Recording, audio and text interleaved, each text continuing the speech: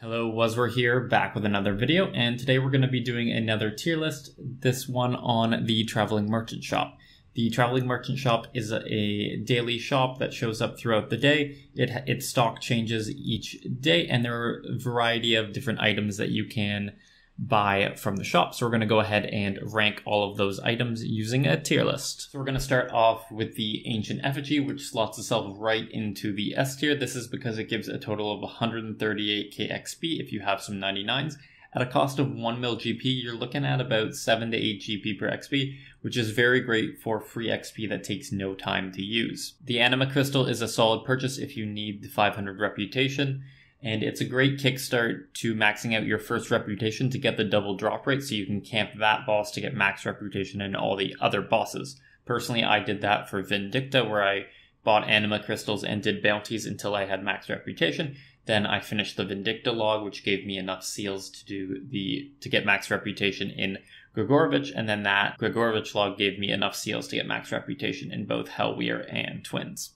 So with that, we're going to put it in the A tier. It would be an S tier item, but it's kind of useless once you get to the point where you have max reputation like I am now. The 3 D&D tokens have different value, and I find it hard to do my dailies every day, and the excess amount of daily tokens I get from daily keys and the mom meant that I rarely ever ran out of tokens, so I never purchased it. But if you do run out of daily tokens, this would be a good purchase on a GP per XP scale, which slots it into the B tier rank. For the weekly tokens, there's really only one worth doing, and that's Herbie Werby, but you're likely to also have excess weekly tokens just sitting there, which is also why I get slotted into the B tier. However, the monthly D&D token is an S tier item because there are 3 ones worth doing: Troll Invasion, God Statues, and Oyster, and you're almost always not going to have enough to reset all 3 of them. Death Touch Start is going into S tier, but I'm going to hazard some caution with this. If you don't do telestreaking or pushing, or you're unable to get to the final boss of Elite Dungeon 3, the Ambassador, I would heavily advise against buying it. The 5 mil cost on average will not be won back by something like Nex or KK, as the average drop there is more in the order of 1 to 2 mil, so it's a bit of a rigged game even though sometimes you could come out ahead. The only other use of the darts that I can think of is for those that struggle with some quest bosses. Some of them can be killed by darts, so take advantage when you can. The Dungeoneering wildcard is also slotting itself into B tier. It's pretty good to store up for your large occult warps when you go 5x5, as the extra 50% XP can make a big difference, and getting an average of 2 purchase means is only 250k each, and if you get 50k extra XP from that floor, that's only 5 GP per XP, which is very nice. Harmonic Dust is just going to go right into the S tier. To max out your tools, you'll need 12,000 of the dust to make the hatchet, mattock, and pickaxe. And then on top of that, you'll need another 5,000 for the Blessed Flask. So that's 17,000 total. And you only get about 700 Harmonic Dust per hour. So each purchase saves about an hour of training at Harmonic Dust at the cost of 2 mil, which is very worth it as you can almost always make more money somewhere else. The Metaphyte gift offerings had their time to shine, but they are done now. With how easy the reputation gain is with obelisks, they aren't needed for reputation, and opening them up generally leads to a loss. F tier. Silverhawk Down is also an F tier item, which might be a bit of a shock, but the average feather cost from buying it is 20k GP. And if you look at the GE price right now, it's about 17k, and it's been below 20k for the longest time. This is one of those items that when it was released, it was cheaper to buy with the down because feathers were like 23, 24k each. So it's always a bit of a money save when you went there. But now that feathers have crashed so much, Jagex should probably look into lowering the price so it's still a bit of a profit. But for now, it just sticks into F tier. Taijutsu is going into A tier, as it heavily speeds up the time to get the Sandy title and therefore trim comp. However, if you aren't interested in either of those items, there is no point to the purchase, as your Uncharted Islands and Elite Dungeon 1 should cover all the Taijutsu and Chime cost you need. So with that, I can't justify it as an S tier item because a large majority of the player base won't using it, bringing it down to A tier. In total, you'll need about 350 Taijutsu for trim, so you'll have a lot of purchases there. Unfocused damage enhancers are going right into the garbage tier that is F. They last for so little and do so little that it's just not worth even thinking about them.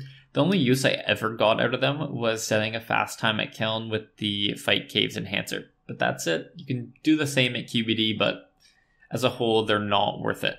On the other hand, the unfocused reward enhancers are slightly better, but they just cost too much at 10 mil. They provide double progress to a bunch of trim requirements like Chimp Ice and Chompies for a set amount of time. That gives it the slightly better D rank, but unless you're really rolling around in GP, don't bother with buying it. This is another thing where if you're not rolling around in GP, don't bother it. The full Triskey is just too expensive. You can expect about 300k in loot on average for the Trisk, which essentially means you're paying 1.7 mil for an elite clue. Not worth it, but some clue people just can't help themselves, so it gets a slightly better D tier. The Gooby Burial Charms might just be the worst items on here. They give 50 to 150 reputation based on the size, but that reputation is pretty easy to get to max from something like doing your Nemi Forest every day, where you also get XP out of it. And once you're max rep, they turn into Techie, which is a net loss in terms of the amount they cost to the amount they give.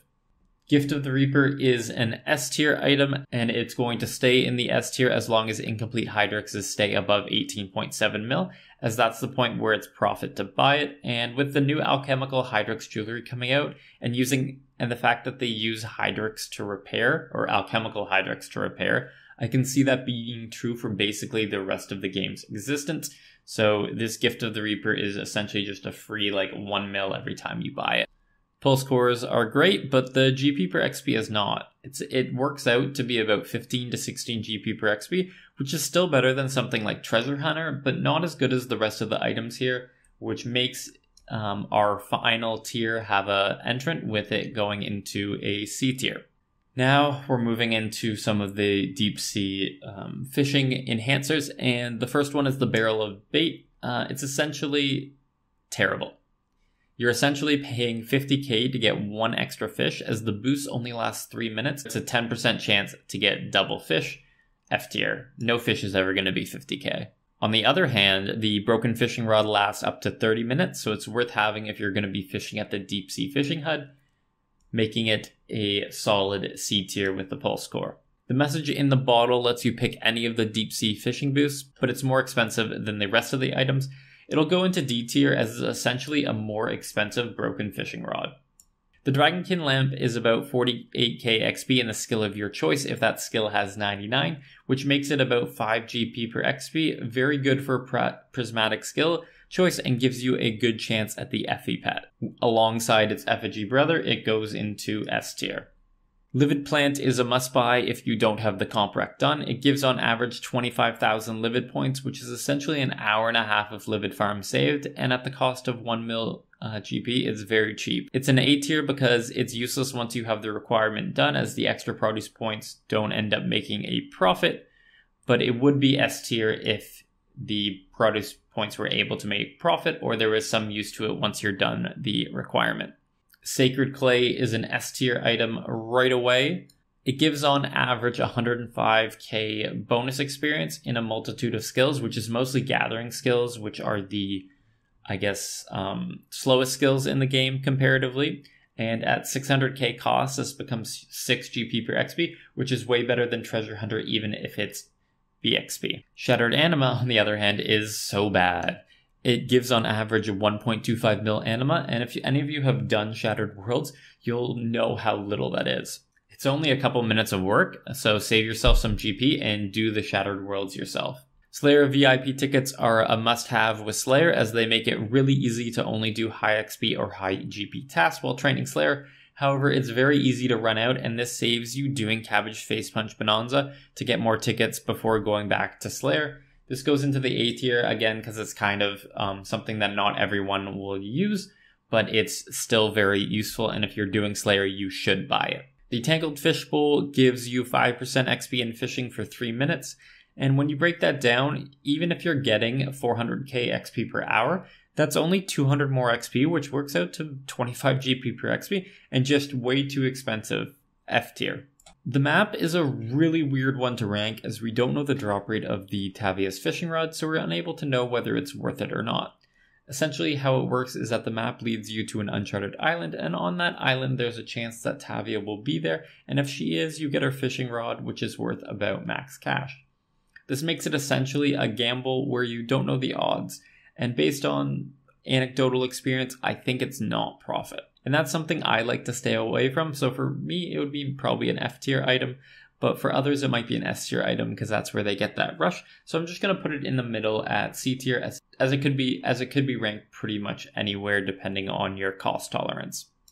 And last but certainly not least, we have the Unstable Air Rune, which gives 5,000 Runescape points. This can be converted into 2,000 Unstable Essence, which can be used on DXP to gain 50 to 60k XP, or even more if you have bonus experience.